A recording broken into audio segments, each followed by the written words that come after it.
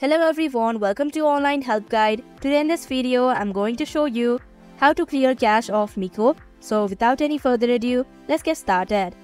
We clear the cache of this app to free up storage space, improve the app performance, fix glitches or crashes caused by corrupted cache data, and ensure the app runs smoothly. Now in order to do so, first of all go to Phone Settings, scroll down your screen, then tap on Apps option. Here click on Manage Apps. In the search bar type in Mico. Here go to Storage option. And here you can see an eraser icon in the bottom section of your screen. Tap on it. Select Clear Cache option. And if you're sure, tap on the OK button. So that is how you can clear cache of Mico application. Thank you for watching Online Help Guide. Hope this video was helpful. If it was, hit the like button and comment down if you have any questions or feedback.